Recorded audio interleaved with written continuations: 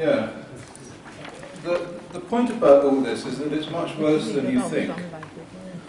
The real exposures to people started with the nuclear weapons testing, and that caused an increase in cancer of at least 30% in most countries.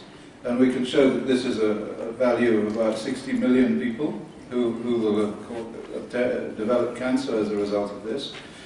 The fertility in the world is reducing. The levels of congenital malformation are increasing. And Madame Busby says that we should do all these things to try and stop this from happening, because we have a critical situation for life on Earth. There is no question. But we cannot expect these people who we are talking about, the WHO and the IAEA and the Article 35 group and all of these people in power, we cannot expect them to do something because we ask them to. There seems to be an absolute glass barrier between what the people want and what gets done. It's an impossible situation because we are living through the worst public health scandal of history, of the history of life on this earth.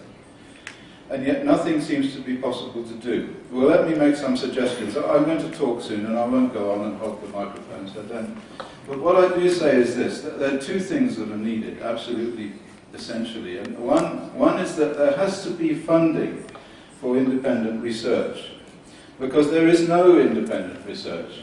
And the people who are independent researchers, like my colleague Yuri Bandashevsky, like me, like the other people who work, and there are very few of these people, they work for virtually nothing. And it gets very difficult to function. They cannot obtain equipment, they cannot measure things.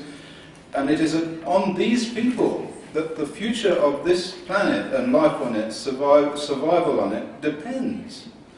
And they do not have funding to get younger people, to teach these younger people how to do the studies that are necessary to do, because we are all getting old, you know, and we're not going to live forever, and maybe we'll just get bored with it all and go fishing. But I have to say that something has to be done along those lines. That's the first thing. Now, the second thing that we can do is we can use the law. Now, as an expert witness, I've won maybe more than 20 cases in seriously big cases, millions and millions of dollars of damages. I've won using the ECRR risk model and using the arguments that we've heard here today. But these court cases never get out into the media because they're always settled. As soon as the companies know, or the nuclear industry know that they're going to lose, they settle the case by writing a big fat check. But we can take court cases through human rights legislation, through international human rights legislation, and through the legislation that's implicit in EURATA.